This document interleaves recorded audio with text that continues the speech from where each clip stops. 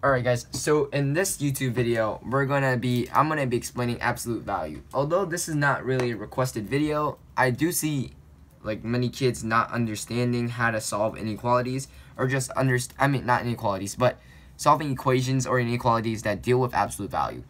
And many people don't even know what absolute value is, so when they see this symbol right here, they get confused. So let me begin. So this is the intro to absolute value. You guys understand this already. You guys can move on to solving equations. But what are absolute values? So you see this symbol right here, these two lines that look like 11, and then you have a number in between these two lines. So what does this represent? This represents the value from 0 to x. So what do I mean? So let's look on the number line. So let's just say we have 0 and we have a positive number x. So what is the difference between these two values, x minus 0, or in other words, it's just x. On the other hand, that's why we get x. On the other hand, we have negative x. So what is the difference between 0 to negative x? It is also x, right? Therefore, the absolute value of negative x is x. So just think of the absolute value of a number as the difference between 0 and that number. And then you make it positive. So that's exactly what absolute value is. Probably most of you guys understand this already, but let's continue on. So I have two examples here. So the absolute value of 34. So what is the difference between 34 and 0 and the positive of that? So 0 minus 34 is 34, and that means the square root of, absolute value of 34 is positive 34. On the other hand, we have the square root of negative 17. So what's 0 minus 17? That's negative 17, right? 0 minus 17 is negative 17. And the positive version of negative 17 is 17. Therefore, the absolute value of 34 is 34, and the absolute value of negative 17 is 17. So it's just that easy. Now let's move on to something a little more challenging. We have solving absolute value in equations. So how do we solve this equation? So as I just said, the absolute value of any number is the positive version of this. So therefore, we could break this equation down into this. Well, we could call this. So x plus 7 is equal to 4, right? That's understandable because you just removed the absolute value signs. And next, we have this equation. X plus 7 is equal to negative 4. So how did I form this equation? Because, as I said, the absolute value of x can equal to x, right? But then the absolute value of negative x can also equal to x. So therefore, that's how we got negative 4 from this situation. So now, let's just solve these two equations. We subtract 7. Therefore, x is equal to negative 3, and we subtract 7 again, and that gives us x is equal to negative 11. So our two solutions for this absolute value equation is negative 3 and negative 11. So whenever you're solving an absolute value equation, there are always going to be two answers, right? Because there's always going to be the positive version of the answer and the negative version. In this case, we have two negatives. That might be confusing at first, but if you guys check this out, let me try to explain this again. So the absolute value of any number is equal to x, but then the absolute value of the negative version of that number is also x. Therefore, that's how we got 4 and negative 4, right? So let's move on to the next equation. So the absolute value of 2x minus 4 is equal to 7. So what two equations are we going to make?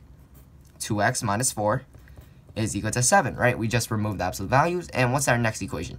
2x minus 4 is equal to what? It's equal to negative 7, right? As I just said, your solution is always going to be the positive version and the negative version of this right here.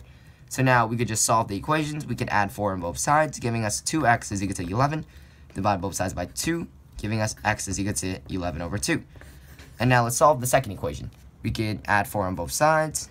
2x is equal to negative 3. Divide both sides by 2. X is equal to negative 3 over 2. And therefore, the answer for this absolute value equation is x is equal to 11 over 2 and negative 3 over 2.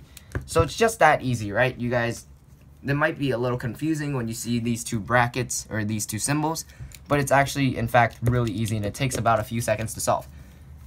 So now you guys know how to solve the equations for absolute value. Next, we have inequalities, which might be a little challenging to most people, but I'm going to break it down for you. So x plus 7 is greater than negative 4.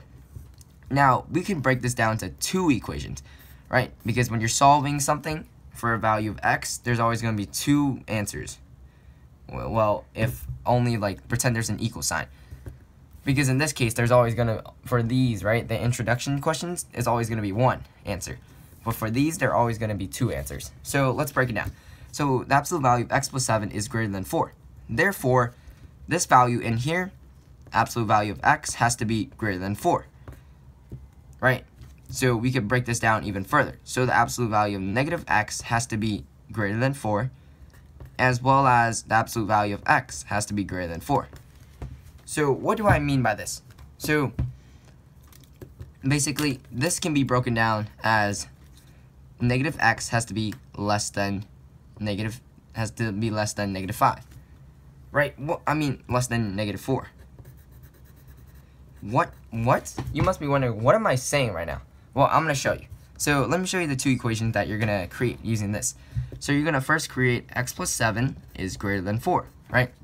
You remove the absolute value symbols. And what's our next equation going to be? It's going to be x plus 7 is less than negative 4. Why is this? Why is this true? Because if x plus 7 is less than negative 4, pretend our answer for x plus 7 is negative 5, right? The absolute value of negative 5 is greater than 4, right? Because 5 is greater than 4. Therefore, x plus 7 also has to be less than negative 4. So, if you guys understand, if you guys don't understand what concept I'm trying to use, or like my logic behind what I'm saying right now, just write it in the comments, and I'll try to explain it further in the comments. But we could solve these inequalities really easy. Subtract 7 on both sides. X is greater than negative 3. As well as subtract 7 on both sides, x is less than negative 11. And boom, that's going to be our two answers. X is greater than negative 3, and x is less than negative 11. Alright, so let's move on to our second example for these inequalities.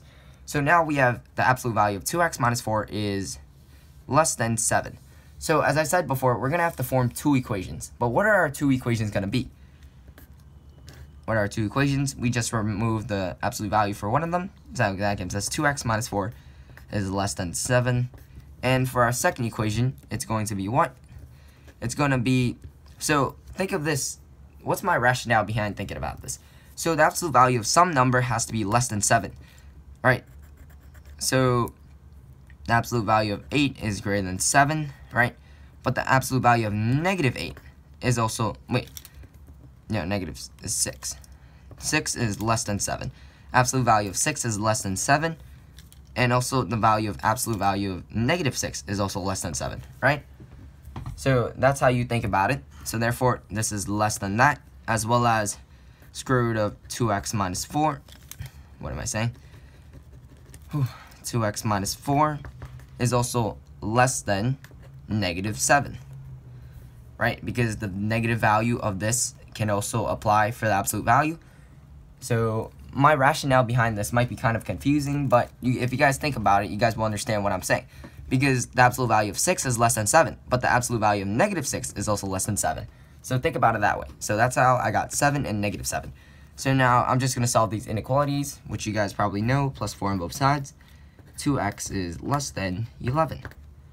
Right, divide both sides by 2. X is less than 11 over 2. That's going to be our first solution. And for our second solution, plus 4 on both sides, 2x is less than negative 3. Divide both sides by 2. X is less than negative 3/2. But we're not done yet. Because why? That means that x is less than... Wait, no, because, alright, guys, I definitely did this wrong. You know why?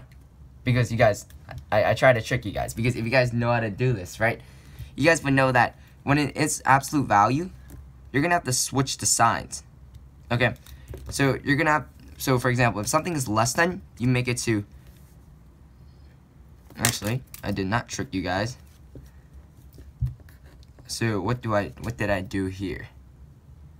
Yeah, so it means that's our answer.